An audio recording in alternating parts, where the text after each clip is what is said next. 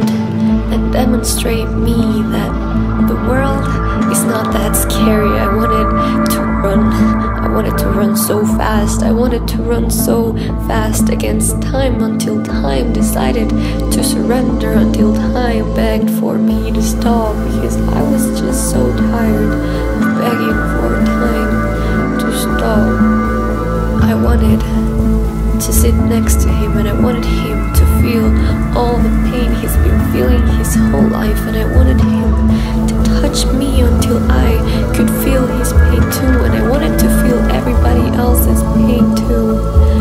I wanted that pain to feel me until I could not take it anymore, until my body exploded, and I wanted the exploded parts of my body to become stars. So whenever